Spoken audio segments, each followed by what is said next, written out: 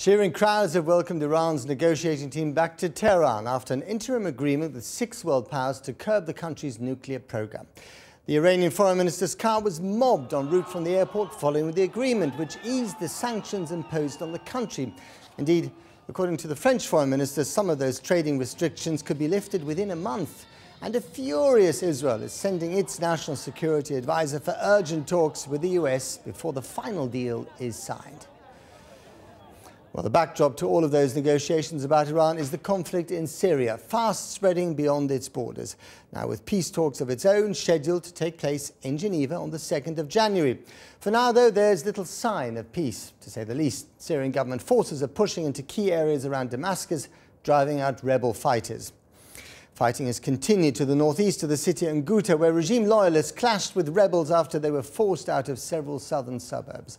Our international editor, Lindsay Hilson, was taken by government forces to the suburbs of Sebena and Tadamon, 2 areas that have recently come under army control. Her report does contain some graphic images, which some of you may find disturbing. Damascus, city of ruins.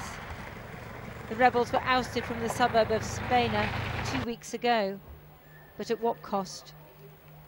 A group of soldiers acted as our guides when we visited this morning. They didn't want their faces filmed, but were happy to show us the scene of their victory. The country's biggest cable plant lies idle and burnt. This was once the Syrian capital's main industrial zone. The rebels occupied it for 7 months, and the military used artillery and air power to force them out. In days gone by, workers must have come to this barber's shop for a haircut and a shave. We came across a busload of men from the Al-Hashimiyya paper factory. Despite the odd bullet, they said they never let the rebels deter them from coming to work.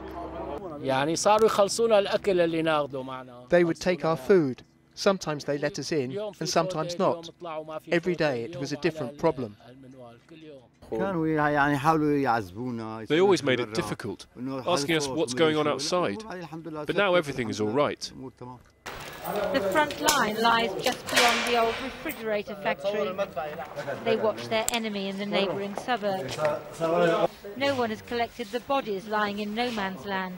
They're left to rot. Maybe they're shooting at ghosts. Whole this area became safe now. The commander sketches a map to show me how in the last 2 weeks government forces have driven the rebels out of most of the southern suburbs, pushing them north and east.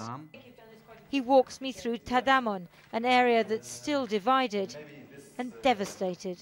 The enemy is on the other side. So your fighters are still in those apartments? Still in buildings, yeah. So controlling the area. Some of our advisors and fighters, you know. Yeah. Some of my men. This shells are going overhead. To other area.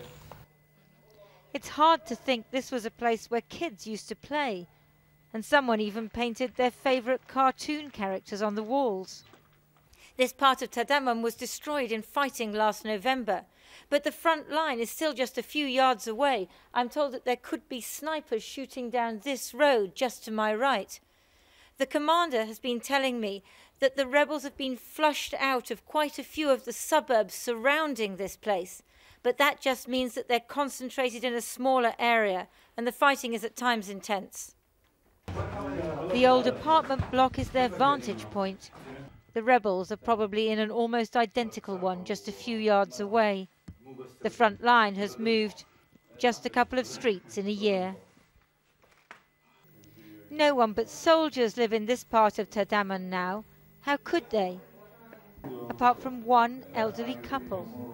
She didn't want her face shown, but he said he didn't care anymore.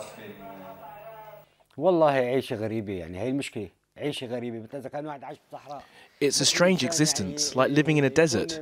There's no one to talk to and share your feelings with. If anyone died here, no one would see him. There are no people, but we're here, although everyone else is scared and has run away from the terrorists.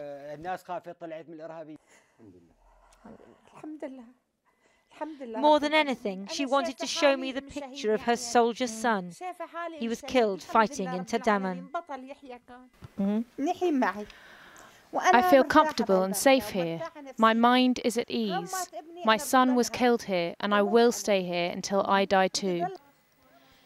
Peace talks and diplomatic manoeuvres are a long way from Tadamon and Sebene, where people struggle to make sense of what has happened to them. We met a family returning to Sebene after fleeing a year ago. The boys were in the back. It used to be lovely living here, the father said, and they drove off to see if anything could be salvaged of the life they once knew.